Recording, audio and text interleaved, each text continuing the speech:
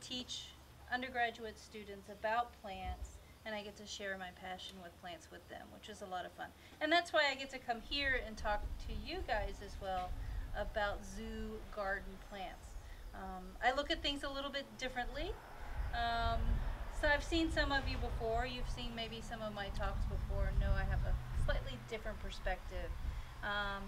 But several years ago, I wrote a publication called The Zoo Garden, and it's really a way to kind of remind us that we're connected to animals even when we garden with plants, because there's a lot of plants that are named after animals or get those common names from animals.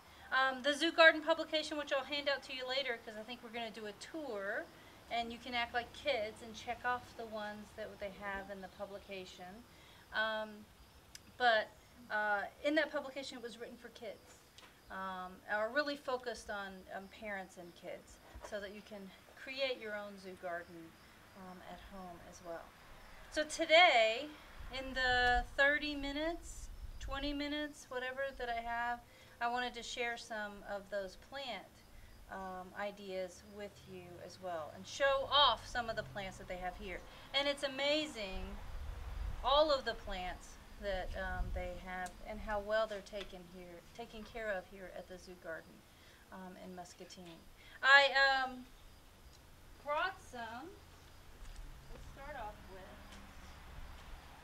from my garden, because I didn't want to hog things from everywhere else. And is it okay if I'm here? Is this too okay? Too close to you guys? And I'll pass some of these plants around. I also have a few pictures on a PowerPoint as well, because sometimes it's hard to figure out how these plants were named when they were named after a different part of the season than maybe right now. I'll start with something I know you all know. This is one of the favorites. Let's see if I can pull this out. It's got a couple things in here. I think I know what you're pulling out.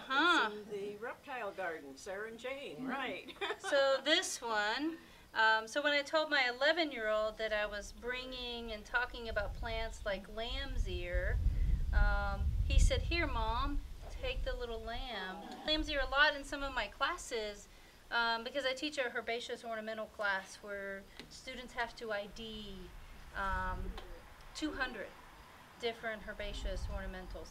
And it's very overwhelming, and it's a lot of memorization. And then 2 or 3 weeks in, we pet the lamb's ear, because it's a nice calming thing to do. And then we talk about the name is Stachys byzantina. We just kind of repeat that like a mantra while we're petting the lamb's ear. And that's one that they usually don't forget because of it. How many of you have lamb's ear in your garden? So, yep, lamb's ear is a great one to have. Kind of a ground cover edger, likes it hot, likes it dry. Any problems with the lamb's ear this year because it's been so wet? Slow coming up. Yeah, slow coming up. Everything was a little slow. Yes. Yeah. Sometimes you'll see problems with it when a really wet spring or wet winter. But if it's fairly well established, it's a good, reliable one. So, and I'm sure I've seen it in your garden as well. A couple of others I think you probably know. This one, let's go to this one, because it's blooming right now. Oops. So you tell me, what is this one? Butterfly weed. Butterfly weed. Butterfly weed. Why is it called butterfly weed? Because I like it. They love it. It's like a magnet. So usually orange. There's also yellow. There's some that are a little more red. Kind of fuzzy leaves. This is not a very big plant, but it's usually loaded in July with flowers and often covered in butterflies. So a good one to have. This is one I tell people that it's one of those that you don't give it too much attention or care in your garden. It really likes infertile soils. So very infertile soils. Don't dig it up and move it and put it in a really fertile place and fertilize it a lot. That's like the fastest way you can kill it. So little water, little fertilizer.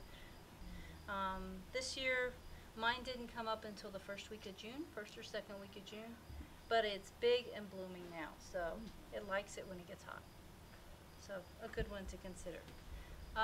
Let's see. What else do we have in here? Oh, I guess we could start with, let's do this one. Do you know what this one is? Goat's beard? It is goat's beard. Good job. Very good job. It's already done. It bloomed in June. It's got big leaves. How many of you have ever had goats before? A few of you? So when I told my son that goats have beards, he didn't believe me. Did you? Do you believe me? You have to know that you have goats, that they do have beards. And this is one where they often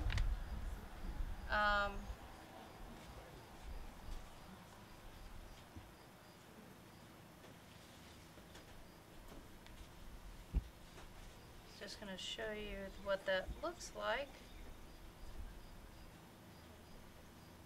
That they have, because they don't have a mustache, they don't have anything else. It's just that bit of a beard there. So, yeah, a little bit like a goatee, right? So, and it's very loose, and this is what the flower on this one looks like. It usually starts kind of up and then ends up a little bit of a hanging type flower. Isn't that more about to the back of the garden? It gets kind of tall, doesn't Yeah, it? it can. So goat's beard can easily get 6 feet tall. So there are some dwarf types, but yeah, this one can get quite large. I tell people this is one too that likes some shade. So put it in a part shade situation and plan on where you're putting it to leave it. It's also one that's really resistant to moving. Try and dig it up and move it, and it generally doesn't do very well. It doesn't like that transplanting. And digging up and dividing it and moving it usually requires an axe or heavy equipment. It's got such a deep, fibrous root system, deep, big roots, that it requires plant it and leave it, and know that you probably never have to divide it again. So that's a nice low maintenance thing.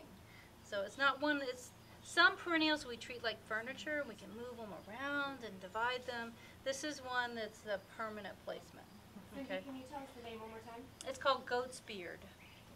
Goat's beard, or Runcus dioicus. Okay. Goat's beard. Runcus dioicus. Does it get a flower on it? It does. Here's the flower, and I'll kind of pass that back if you want on that one. So This really is the flower just dried up. yeah, this is the flower dried up. So usually happens sometime in June. This one happened in later June than normal, but yeah. So yeah, you're welcome. So there we go. Okay, so other things. This one we'll do next that I got here. My son is really into reptiles and amphibians, and this one's called chameleon plant. Yeah. Yeah, not all plants in the plant zoo are, accommodating and tidy, and this is one that isn't. Yeah, it tends to spread. Tends to spread. That's kind of the understatement. Tends to spread, wink, wink. Okay. It's a fun one though, because look at all the colors in the leaves. So it doesn't change colors like a chameleon. Here's a picture of a chameleon. But it does, yeah, it's got a little flower as well. What I want you to do, I'm not always nice either. Wink, wink. It's a very pungent smell, very pungent smell. I tell my students that if someone faints, this is what you put underneath the nose to wake them back up. There you go. So yes, yes. They think it smells like very citrusy, very clean, but laced with diesel fuel or alcohol. Yeah, so something along those. That does very well as a water plant. It does.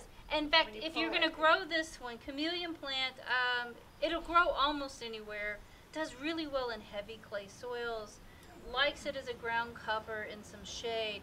But the best place is in container in a water garden because it can't spread. So, and you have these beautiful foliage and flowers, and it only spreads by roots and rhizomes, so it's not reseeding everywhere. So that's how you want to use chameleon plant. Yeah, it's tall because it's growing in and amongst other things.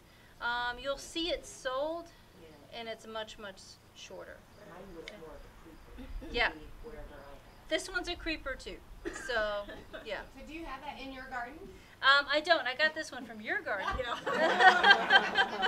do not have that one in my garden on purpose. Up by the sidewalk. Yes, it is. And it and Ryman Gardens has the same thing. It's one that was planted many years ago. They attempted to remove it, but it still kind of appears here and there. It's manageable, but it does require some time. But yeah, it's a fun one. Another kind of ground cover to think about, and I bet you have this somewhere as well. I'm not familiar with that. This is Artemisia or wormwood. There's some down there. Yeah, and you have some taller Artemisia over here that's competing with the chameleon plant. And I don't know who's going to win that battle. This is a silver mound Artemisia. It's called wormwood. So sometimes plants in the plant zoo or garden zoo get their name because of what they do. This one doesn't get its name because it looks anything like a worm. Or any kinds of worms, and it doesn't attract worms. What it was actually used for at one time is kind of an insecticide or an insect repellent. So it was placed and scattered in different places to kind of keep worms out. And Artemisia, there's a species of Artemisia that's absinthe as well, that is used as a medicinal or poison, depending on dosage. Yeah. As well. So it's interesting how that whole genus gets its name of wormwood and how it was used in kind of repelling certain insects. And that's the same with bugbane, which is another one in here. Have you seen this one, Actea or Simicifuga? And I think they've got some in the reptile garden. Yep. Okay. It's also called black cohash, is another common name, or black snakeroot. Yes. My favorite name though is, it's called fairy candles. Is another. Yeah, it's a sweet one, isn't it? This is a much better. Usually the top 2 or 3 feet are these really open flowers that look good in bud and then look great when they're open as well. Attract a lot of butterflies. Bees, and will tolerate some shade. And it's another really long-lived perennial. So this is one you need to consider. Has big leaves like the goat's beard. Fibrous root system once again. So, but worthy having, because it's generally long-lived too. Miscanthus is a warm season grass that is a little slow to emerge in the spring. So something else to remember on this particular species. But I love that one, because of the zebra-like striping. All right, and I know this one I got from you. What is this one? Rattlesnake master. Now, how did this one get its name? It does. It does rattle when the seeds dry on the inside. I don't know if that means it sounded like a rattlesnake at some point, but it definitely has this very interesting seed head. This is the flower kind of forming now. This is one of the natives when we talk about a plant zoo. So American native and native to many parts of the prairie. Full sun generally is best. good, well-drained soils. It's another one like this butterfly weed. Likes to live a little bit on the edge, so make sure it's not too fertile of a soil and doesn't stay too wet. So, a good one to have. Do you know this one? Berginia. Okay, back. Mm-hmm. Sure. Pig squeak. Pig squeak. Let me see if I can. why I got that name. Oh, you want to know why it got that name? That's the fun part. Or white flower. It's supposed to flower in spring. Mine always flowers in fall, so it never gets it quite right. It flowers really nicely in Europe, okay? But we grow this one for the leaves, and it's called pig squeak because if you rub the leaf, it's supposed to squeak like a pig.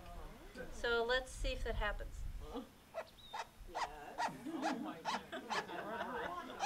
you go, Mary. Yeah, so play with your plants, right? I like this one too because it has a nice fall color to the leaf as well. Not too many perennials have a fall color.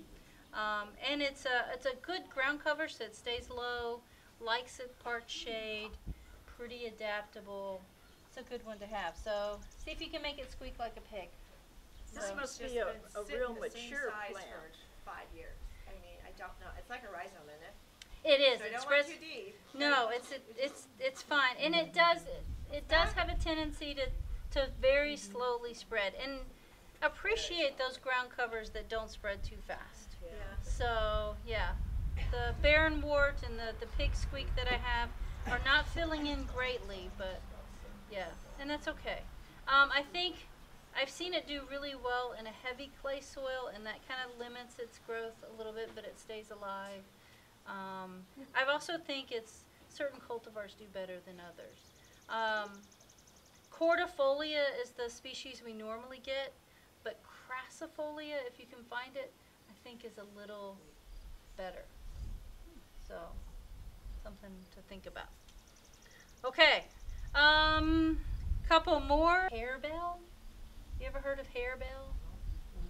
Okay, it's also called campanula. Yeah. Okay, so and it's called harebell because the bells are hairy, but it's spelled H-A-R-E, so they're kind of fuzzy, a little bit like a rabbit or a hare, and then it has this bell type flower. Yeah, this is another one. All campanulas are called harebells, and there are some species that are fantastic, right? Absolutely wonderful. And then the punctata types tend to be pretty aggressive spreaders. This is one of the more aggressive ones, yes. Roundup hasn't killed this one in my garden yet. So, working on it, but it's going to require more than one. But it does have a pretty flower. It's a beautiful flower. Let it flower, don't let it reseed, and then kind of try and manage it as much as possible. Another one here, let me show you.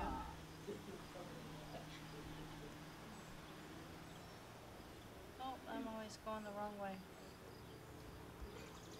Do you know tick seed? So Coreopsis or tick seed. I mentioned this one because it usually has a nice yellow daisy type flower. It's fantastic. Usually starts blooming in June. There are some tick seeds that bloom for 12 weeks straight. So like Zagreb and Moonbeam, so they really do threadleaf tick seed. So they're there for a long time. It generally likes sun, will tolerate some light shade, and a few of the bigger flowering ones, if you deadhead them, then they'll repeat bloom. So a good one to have, very low growing. Here's one that has variegated foliage.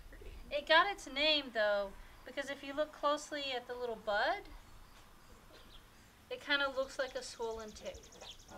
Okay, which doesn't sound very good, but it's a pretty important thing to know. It's not going to attract ticks to your garden. That's the biggest thing when you get the name tick seed going, is that it's going to attract ticks. It doesn't. It just looks like a swollen tick. Some of the seed too kind of look like a little tick because they're tiny as well, but it's not. It's not a tick at all. I think I'll show you a couple of others. You have some spider flower over there as well. Cleome. Oh, you can break it. It's not a problem. It's gonna die anyway. Annual that we call spider flower because the pollen or the anthers stick way out beyond the flower itself, so it reminds you of a granddaddy longleg, spider legs. So make sure you look for that. It's a fun one to have. And I like spider flower in the garden because no deer or rabbits bother it. So there's something for your plant zoo or your garden zoo that's not bothered by animals. Yeah. Is it like full sun? Full sun is best, but part shade, once again, it'll kind of do on the edge. It just gets a little taller and a little floppier. So, How yeah. tall does it get? It depends on the cultivar. There are some that stay really low at about 3 feet, and then there are others that will get 4 to 5. Okay? So, And it reseeds. Yeah, and it reseeds with a vengeance. Yeah. Okay. Okay, so, or you can collect the seeds. So the seeds will be forming below this flower, and you can collect them, put them in a Tupperware container, they'll explode, and then you can decide where you want it to reseed next year, which is the trick, okay? Because it makes a good deer fencing for some things as well. Yeah, you can put it anywhere. Here's another one, and I started this PowerPoint because I was going to show you things that weren't flowering yet. And this is one called Toad Lily. Okay, so this is a good one for shade, for those of you that have shade. I love the leaf and see how it circles the stem. That's kind of cool. At each one of these nodes near the top of the stem, a flower stem will emerge, and I'll pass that around. Mine blooms right before frost. Yeah, they usually bloom in October, guys. So we're September and October. So it is the last thing to bloom. And here's one of the blooms. It's called Toad Lily, and they're tiny little orchid-like flowers. Yep, yep. And it's called Toad Lily because it's spotted. Okay. The flowers don't look like a toad, but they're spotted like a toad. So it gets the name Toad Lily. I might get lilies. Come up like an iris. Yes, Just different varieties. different varieties, so they can look a little different. Some will spread, some stay in this perfect little clump. So different varieties, different species. Yeah, you probably have the Herta type that spreads just a little bit, and that's okay because it's not a chameleon plant or one of the other really vigorous spreaders. But it's all moving. Yeah, I have a question about the spider plant, the spider plant. and I'm more of a vegetable grower than a plant grower or flowers. Mhm. But we're always trying to find things that will keep critters out of our vegetable gardens. Would that, I mean, marigolds and some other stuff. Sure. I'm wondering if that would be, It would be. effective. It would be good at maybe at the rabbits, to Yeah. some extent. I think when I talk to Adam Jenke or someone else at Iowa State who deal with wildlife, they always say it always depends on how They're hungry they'll that's eat right, anything. yeah. the rabbit is. Yeah, because they'll Well, nibble at something or find a way in. I grew peas in containers this year and Yeah. the rabbits made a nest out of them. Yeah, So I and gave up. a lot of things were hungry this year, so because everything was really late. So, yeah. Okay. Here's another one that's a real late bloomer that likes the shade as well. This is called Turtle Head. Doesn't look like anything from the leaf, just this opposite leaf. Know that it's not fuzzy like the toad lily. The flower, which usually starts in August or September, is pink. Looks like a weed. Yeah, it does kind of look like a weed. But it's got this pink flower, can be white, and it looks like a turtle's head poking out of the shell. If a turtle could be pink. okay, because it's usually very pink. So I think people who named some of these plants took a lot of artistic license when they gave them some of the common names. I like turtlehead because it will tolerate really moist soils near a ditch or drainage and still bloom really well for you. Heavy clay is not a problem at all, and it will, if it gets a lot of moisture, it will tolerate full sun, and then actually does pretty well in part shade if it's not. So pretty dependable perennial. About 3 to 4 feet tall though, so plan on it's a bigger one somewhere in your garden. Let's see, and then there was a few others that I know you have. Elephant ear. Okay. It got its name because it has really large leaves that are kind of arrowhead. Nothing like an elephant, by the way, if you look at an elephant's ear. But it looks like a big ear like an elephant. Mine are real small this year, late, because it's cold. They like it hot. They like it hot and wet. Right, and now that it's getting hot, it's not getting wet.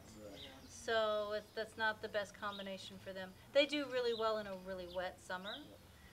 Coming from Louisiana, elephant ears, you can leave them outside over the winter, and they just get bigger and bigger and bigger. This summer might be better for hens and chicks. Okay, so you all know hens and chicks. The hen is in the center, the chicks are around the outside. Once the hen blooms, usually she dies, and then the chicks kind of take over. Which is hard to explain to kids because this looks nothing like a hen or chick. It's just that association of hens and chicks. Another common, and then it also reminds me that these plants have other common names as well. This is called sempervirens. It's also called a house leek because it was used to plug places in sod roofs that leaked. Okay. Yeah. Yeah. So some weird ones. Cardinal flower. I see you have this one in the garden, the plant zoo as well. It's only named cardinal flower because it's cardinal red. Okay, like a cardinal, and it blooms in summer. Likes it shady, and this one's pretty insistent on good soils, fertile soils that stay moist. This is also another one that I see working really well in rain gardens on the edge that, you know, gets that regular kind of moisture. Cranesbill, also called geranium. This is the real geranium, not the pelargonium, the annual. It gets its name not from the flower, but from the seed head that look really long like a cranesbill. And then there's bloody cranesbill, which my son found out about, and he thought that was the best ever, right? Because it was a violent cranesbill, right? And I had to tell him, no, it's called bloody cranesbill because the foliage turns red in the fall, a bloody red in the fall, and it's still just the same cranesbill, okay? Yeah. Animal as well. So this is the comb and the wattle, right? And this flower has that kind of shape like a cock's comb, okay? Or a rooster, which cock is another name for rooster. Kind of interesting. And then bee balm. You've seen that one here as well. I saw a few of those here too. I ask kids if bees need lotion, because balm often means lotion. Do they? Maybe. Pollen lotion, they get it on their legs? Sure. No. It's called bee balm too because it often is used in like lotions and creams and scents. And I had Earl Grey tea this morning, and that comes from the leaves and flowers of bee balm. Okay? Or bergamot is a type of bee balm. So, yeah. When that dies off, can you cut them off and they'll rebloom? They sometimes will sporadically rebloom if you take them off. You're not going to get that big bloom that you did before. So, unfortunately. Did the Indians use that for medicinal purposes? I think it's been used in teas for a long time. I have to be careful when we talk about the medicinal purposes of different things because Native Americans used a lot of things, and we still have a lot of things that we say could be used for medicinal purposes. But sometimes those medicinal purposes were to make you throw up, or pee, or yeah. So they're maybe not what we would consider as medicinal now. Okay, and a lot of those haven't been proven. Some of those haven't been proven. And I say that because sometimes common names were derived on how that plant looked like a part of the body as well. Does anyone have lungwort in their garden? Pulmonaria. So it got its name from looking like the shape of a lung, and lungwort looked like a diseased lung. So the Greeks thought it would cure pulmonary conditions, and it does not. Okay, it will make you sick.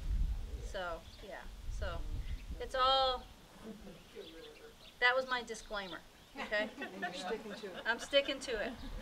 And I should, because I don't want you going out eating all of this stuff, just in case.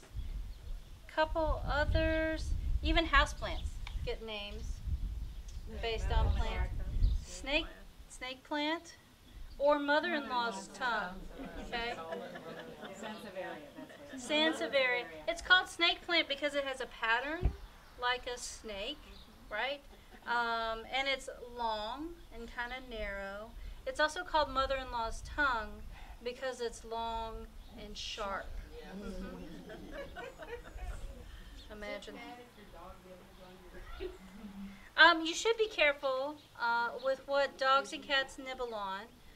We don't have a really good list on what's poisonous or toxic for people, let alone pets. Yeah, so be careful. I tell people that when I have an animal chewing on a plant, they want some attention, right? If he gets sick, don't let him do it. If he gets sick, don't let him do it. That's a good one. I just got a puppy though, so I've always had cats, and they would nibble on things just for attention or knock over a houseplant to get attention. The puppy's a little different. He nibbles on everything. He's like a toddler. So, yeah. He would put anything in every. He tried to put the deck in his mouth the other day. So, trying to take on a piece of 2x4. So, yeah. Yeah, why not? So that brings me to dogwood, which is another plant zoo plant. How do you think this one got its name?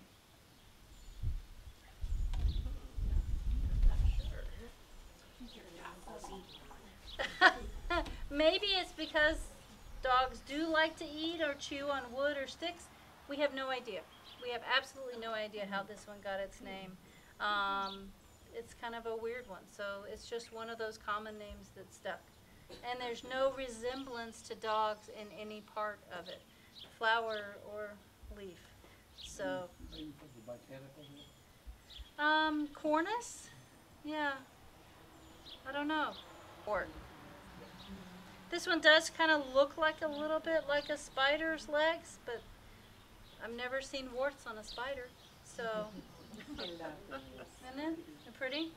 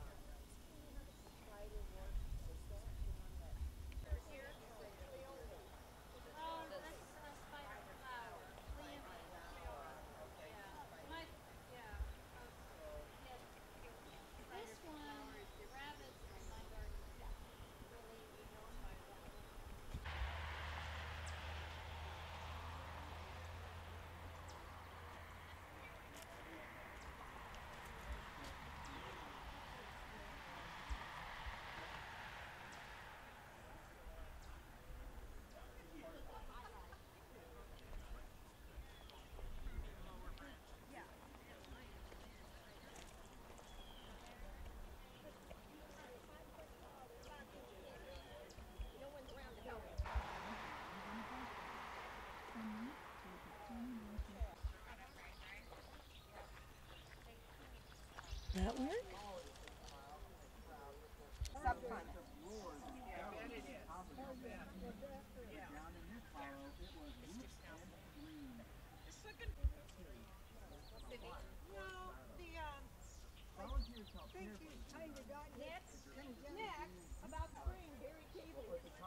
Flags popped up in my garden, and I'm like, it's a garden. It's okay, we can ask them later about it. Here. It's what? I don't see him. I meant we can. No, not really. No. Our challenge is all right by itself. We have a lot of deer, a lot of rabbit, and well, there was 4 older burning bushes that had